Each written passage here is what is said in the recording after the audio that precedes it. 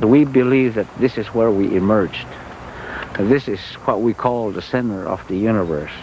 Grand Canyon is one of the most sacred places in the universe as far as the Hopis is concerned. This is very important to us. We don't want to destroy this. I know somebody mentioned it yesterday, you're trying to play God. Well, I don't know. I don't think we are able to do that because we're human, we're mortal beings.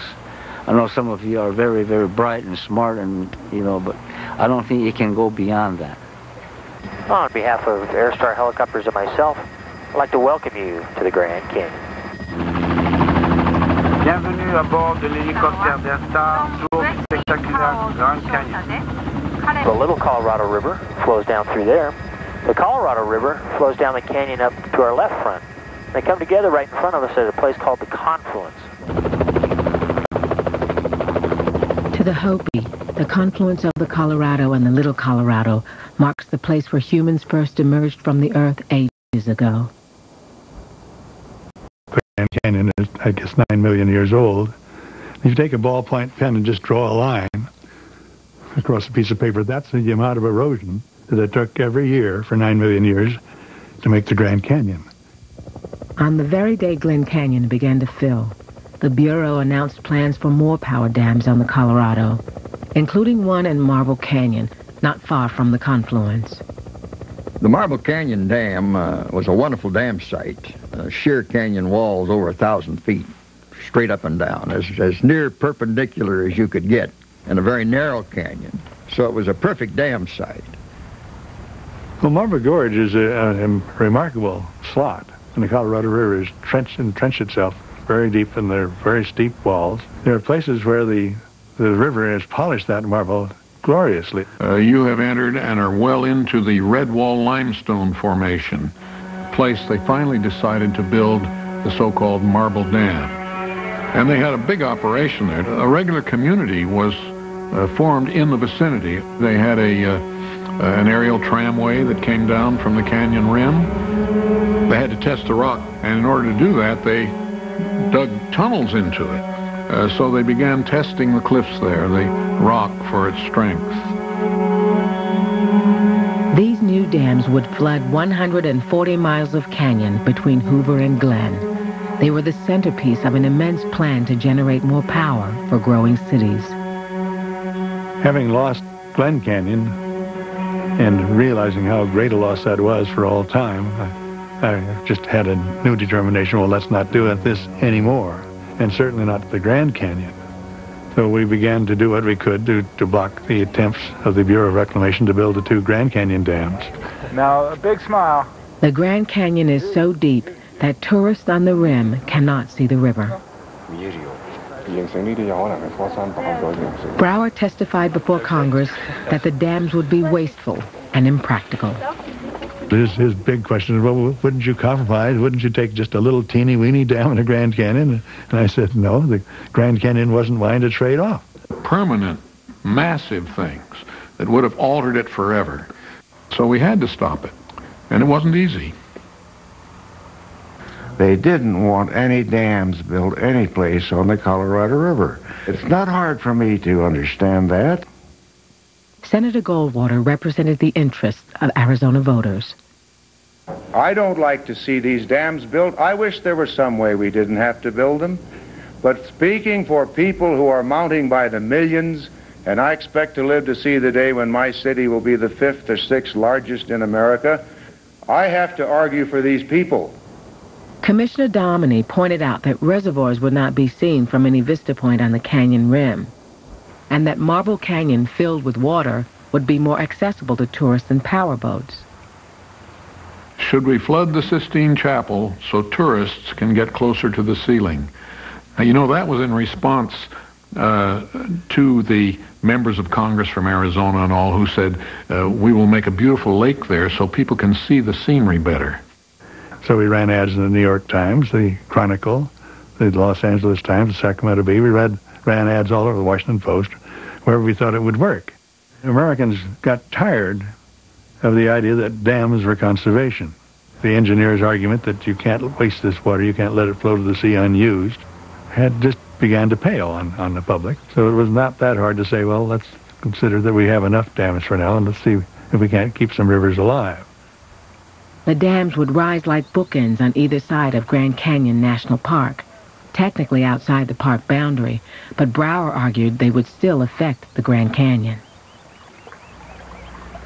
I resent the fact that Dave Brower deliberately misled the public about Bridge Canyon Dam.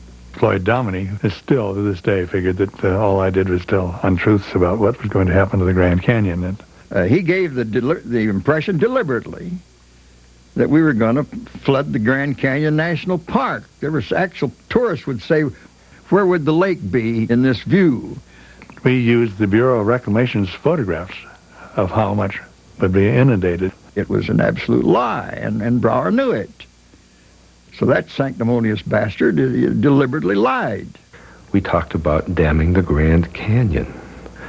That changed everything. The Grand Canyon. The Reader's Digest said it was a bad idea. My Weekly Reader said it was a bad idea. Terrible idea. And the beast was out of the bottle. I have no apologies. I was a crusader for the development of water. I was the Messiah. I was the evangelist that went out and argued persuasively to develop our rivers and water supplies for the benefit of people. I don't apologize for that. As public opinion swelled, Commissioner Dominy held out for at least one dam. We came very close to building that structure. The site was selected. The general feasibility studies were prepared. That dam was nearly a reality. I think the story goes that once Floyd Dominy went overseas on an inspection, and it wasn't until he left the country that people then immediately huddled and came to agreement not to include those structures in the final legislation. The dams were taken out of the authorization bill. He had to be gone for that to happen. That was such a historic moment. Nobody knew it at the time, but that really, it was the beginning, and it was a big beginning of the end of the age of dams. We've just come into what's called the Marble Canyon Dam Site area, and in the late 50s, early 60s, this area was actually proposed for a dam, and this was one of the dam sites that was being explored. There's adit tunnels on both river right and river left, and that's primarily where you see the mine tailings. On river right, you can see a couple of Bureau of Reclamation graffiti signs. The one that's straight across from us is B. The middle of the dam was to be located. A living river is a very exciting thing. It should remain an exciting thing. The river has done a very good job in the Grand Canyon. It's made a beautiful canyon, and I'm not ready to penalize the river to please a couple of hydroelectric engineers, ever. Brower had won. Glen Canyon was the last dam built on the Colorado. But saving Marble Canyon did not stop the flood of people drawn to new homes and new jobs in Arizona. In 1969, Lyndon Johnson authorized the Central Arizona Project. For the millions of Americans west of the Continental Divide, it'll provide more water for growing cities. It'll provide more water for expanding industries, for the farmers' crops, and for the ranchers' cattle. It'll let us build aqueducts and power plants and a network of projects for irrigation, for community water supplies, for flood control, for electricity, and finally for recreation. So by taking this action today, that we are making the waters of the West a little sweeter, and we'll make the grass of the West a good deal greener.